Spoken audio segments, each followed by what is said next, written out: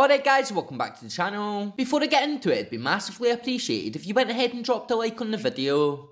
Cheers. So more transfer news has came out today in Glasgow, with Ross Wilson and Van Bronckhorst really getting stuck into senior signings after a slow start this summer. And this window was started with numerous additions to the academy, but attention is quickly switched with 3 new faces already in the squad this summer. With the arrivals of John Souttar, Tom Lawrence and obviously the arrival of Antonio Cholak, it would now appear that we are in the market for a few more players this window. So like I mentioned in my previous video on the channel, Rangers are now closing in on Rabbi Montondo for 2.5 million this summer, as Giovanni Van Bronckhorst puts his stamp on the team this transfer window in Glasgow. And with it being his first summer transfer window in Scotland since his arrival, it now looks like Rangers want to sign Bayern Munich attacking midfielder Malik Tillman. And that's actually according to the Daily Mail, where they've reported that the Glasgow Giants want a permanent deal for the 20-year-old this summer. With it being said, he is open to the prospect of moving to Ibrox, with more playing time a major reason behind a potential move away from Germany. And according to transfermarket.co.uk, Malik Tillman has a current value of 1.35 million, with his current deal in Germany set to expire in June 2023, and has 2 appearances for USA at senior level, making his debut for them this year in June. It should also be noted that Malik Tillman appears to be very versatile, playing in a handful of positions during his time in Germany, and as you can see on the screen just now, he is definitely more of a central player, playing around the same amount of games in the central forward role, also in the central midfield role, while picking up roughly the same amount of appearances in the attacking midfield role as you can see on the screen just now. So what do you guys think then? Personally, I think this would be a real good bit of business if we can get it done this summer. I think if we do look at it from just a normal level, this is definitely a good bit of talent that can possibly come in the door this summer, and would add depth for us in that area after the departure of Joe Aribo. However, if we do look at this from a business point of view by the club and Ross Wilson, this could be a massive bit of business done by us this summer. Like I mentioned before, he does have 2 caps for USA at senior level, and I think we all know they will be at the World Cup this winter, with us all knowing that 2 or 3 good games on that stage can turn you from a 2 million player to a 20 million player overnight. Personally, I've said it quite a few times, and honestly I'm quite a big fan of Ross Wilson, and this is the reason why really. Hopefully we can manage to get the deal over the line this summer, as I think no matter what, this lad has real potential, and it would be a real good player to add to the squad this window. But let me know what you guys think down in the comments, and subscribe for daily videos.